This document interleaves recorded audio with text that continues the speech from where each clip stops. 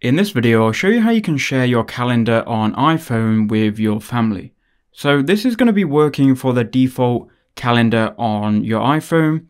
If you're using Google Calendar, it's going to be kind of the same, but a little bit different. You may have to follow these instructions and then kind of figure it out yourself. I will make a separate tutorial for Google Calendar, but if you're using the default calendar on your iPhone, you want to go ahead and open up the Calendar app.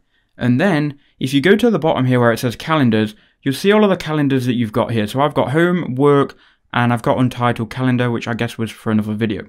Now, I'm going to share here my home calendar. So what you want to do is find the calendar you want to share, then go to the eye icon next to it, and it's going to say here, shared with, and then add person. Now, if you go ahead and click on add person, you can then share this calendar with someone. So you can enter in their email here, their phone number. I'm just going to enter in my email, so I'm going to enter in my email as an example, and you can see I come up. So you then want to click on the contact and then click add. If you don't have this person as a contact already, you're going to have to create a new contact for them. So here you can see here is my contact, and all I've done is added my email, and it's recognized myself as a contact, right? And what you would do is you would add your family member here in this contact, and you want to click here resend sharing information just to be sure.